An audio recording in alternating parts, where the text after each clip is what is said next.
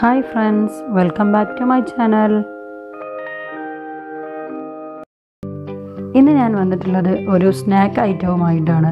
Evening ടീയുടെയൊക്കെ കൂടെ കഴിക്കാൻ പറ്റുന്ന ഒരു സ്നാക്കാണ്. വളരെ ടേസ്റ്റി ആയിട്ടുള്ള ഒരു സ്നാക്കാണ്. നല്ല ക്രിസ്പിയാണ്. എഗ്ഗ് വെച്ചിട്ടാണ് ഞാനിത് തയ്യാറാക്കാൻ പോകുന്നത്. Egg rings. നമുക്ക് നോമ്പായതുകൊണ്ട് ഇപ്പോൾ നോമ്പിനും ട്രൈ ചെയ്ത് നോക്കാൻ പറ്റുന്ന ഒരു ഐറ്റമാണ്. അപ്പോൾ എല്ലാവരും വീഡിയോ കണ്ടതിന് ശേഷം ഇതൊന്ന് ട്രൈ ചെയ്ത് നോക്കുക. അപ്പോൾ എൻ്റെ ചാനൽ സബ്സ്ക്രൈബ് ചെയ്യാത്തവരുണ്ടെങ്കിൽ സബ്സ്ക്രൈബ് ചെയ്യാൻ മറക്കരുത്. അതോടൊപ്പം തന്നെ ആ ബെല്ലൈക്കണും ഒന്ന് പ്രസ് ചെയ്യുക. അപ്പോൾ നമുക്ക് എഗ് റിങ്സ് റെഡിയാക്കാം. അതിന് വേണ്ടിയിട്ട് ഞാനിവിടെ 3 എഗ്ഗാണ് എടുത്തിട്ടുള്ളത്. പുഴുങ്ങി വെച്ചിട്ടുള്ളതാണ്. പിന്നെ 2 മീഡിയം സൈസ് സവാള ചെറുതായി കട്ട് ചെയ്ത് വെച്ചിട്ടുണ്ട്.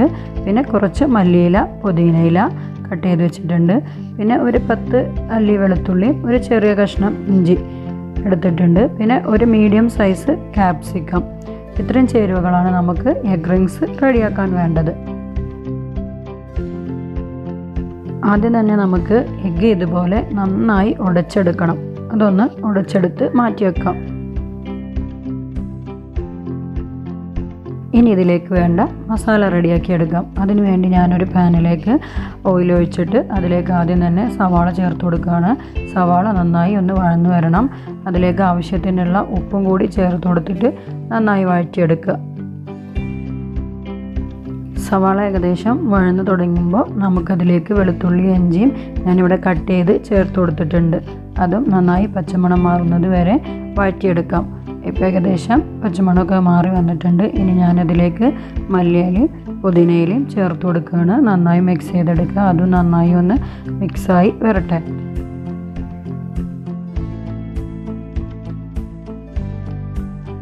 ഇനി ഇതിലേക്ക് ക്യാപ്സിക്കം ആഡ് ചെയ്ത് കൊടുക്കാം. ക്യാപ്സിക്കം ഒന്ന് നന്നായിട്ട് വഴന്ന് വെന്ത് കിട്ടണം. നന്നായി ഒന്ന് ഉടഞ്ഞ് കിട്ടണം. നമുക്ക് നന്നായി മിക്സ് ചെയ്തതിന് ശേഷം നമുക്കൊരു 10 മിനിറ്റ് അടച്ചു വെച്ച് വേവിക്കാം. ഇപ്പോൾ ഒരു 10 മിനിറ്റ് ആയിട്ടുണ്ട്. ഇപ്പോൾ നന്നായി ഒന്ന് ഉടഞ്ഞ് റെഡിയായി കിട്ടിയിട്ടുണ്ട്. ഇനി ഇതിലേക്ക് നമുക്ക് നമ്മളെ എഗ്ഗ് ചേർത്ത് കൊടുക്കാം. നന്നായി ഉടച്ചു വെച്ചിട്ടുള്ള എഗ്ഗ് ചേർത്ത് കൊടുക്കാൻ പോവുകയാണ്. ആ എഗ്ഗ് ചേർത്ത് കൊടുത്തിട്ട് നന്നായിട്ട് മിക്സാക്കി എടുക്കാം. ഇനി ഇതിലേക്ക് ആവശ്യമായിട്ടുള്ള പൊടികൾ ചേർത്ത് കൊടുക്കാം.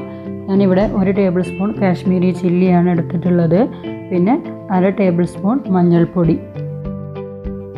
1 table spoon soya sauce, 1 table spoon tomato ketchup. Tomato sauce ആയാലും പ്രശ്നമില്ല, ഏതായാലും യൂസ് ചെയ്യാം. ഇവിടെ കയ്യിലുണ്ടെങ്കിൽ മാത്രം. ഒറിഗാനോ ആണ് ഞാൻ യൂസ് ചെയ്തിട്ടുള്ളത്. ഇന്ന് സൂപ്പർ മാർക്കറ്റുകളിലൊക്കെ അവൈലബിൾ ആണ്. ഒരു നുള്ള് ഒറിഗാനോ ചേർത്ത് കൊടുക്കാം. എല്ലാം കൂടി മിക്സ് ചെയ്ത് ഒരു ഭാഗത്തേക്ക് മാറ്റി വെക്കാം.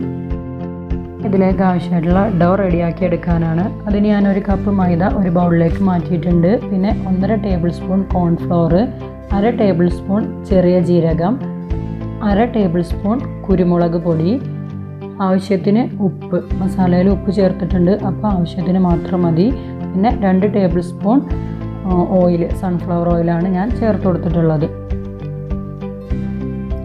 ഇനി എല്ലാം കൂടി നന്നായി മിക്സ് ചെയ്തെടുക്കാം. എന്നിട്ട് ആവശ്യത്തിനുള്ള വെള്ളം ചേർത്ത് കൊടുത്തിട്ട് നമ്മൾ ചപ്പാത്തിക്കൊക്കെ കുഴച്ചെടുക്കണ പോലെ നമ്മൾ കുഴച്ചെടുക്കണം. ഒരുപാട് വെള്ളം വേണ്ട. ചപ്പാത്തി മാവിൻ്റെ ആ ഒരു പരുവത്തിൽ മതി. ആവശ്യത്തിന് വെള്ളം ചേർത്ത് കൊടുത്ത് നന്നായി കുഴച്ചെടുക്കാം.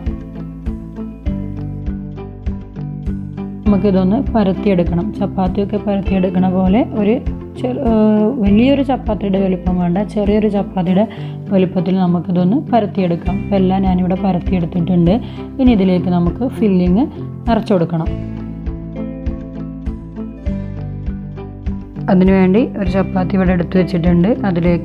അതിൻ്റെ ഒരു സൈഡിലേക്ക് നമുക്ക് ഇതുപോലെ ഫില്ലിങ് നിറച്ചു കൊടുക്കാം. എന്നിട്ട് ഒന്ന് കട്ട് ചെയ്ത് കൊടുക്കാം. താഴെ അറ്റം വരെ കട്ട് ചെയ്യണ്ട. ഇതുപോലെ അറ്റത്ത് കട്ട് ചെയ്ത് പോകരുത്. ഇതുപോലെ മുകളിൽ നിന്ന് താഴെ വരെ ഇങ്ങനെ കട്ട് ചെയ്ത് കൊടുക്കാം.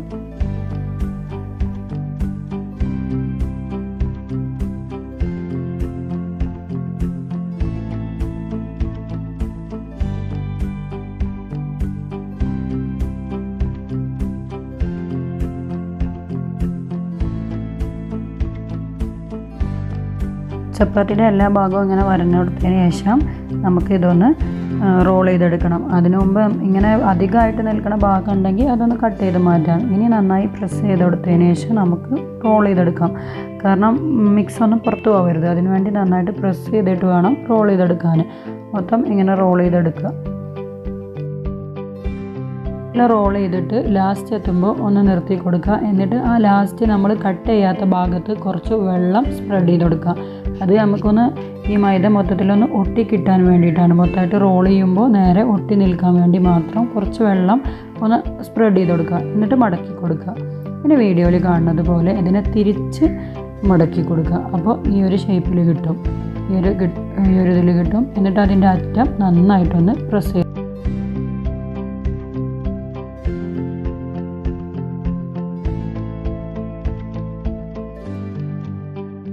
നമ്മൾ എഗ് റിങ് ഇവിടെ റെഡി ആയിട്ടുണ്ട്. ഇനി എല്ലാതും നമുക്കിതുപോലെ ഒന്ന് ചെയ്ത് കൊടുക്കാം. ഇനി നമുക്കിതിനൊന്ന് ഫ്രൈ ചെയ്തെടുക്കുകയാണ് വേണ്ടത്. അതിന് വേണ്ടി ഒരു പാൻ വെച്ചു, ഓയിൽ ഒഴിച്ചു, അതിലൊക്കെ ഓരോന്നായിട്ട് കൊടുത്ത് നന്നായി ഫ്രൈ ചെയ്തെടുക്കുക. ഗോൾഡൻ ബ്രൗൺ നിറമാവുന്നത് വരെ ഫ്രൈ ചെയ്തെടുക്കാം.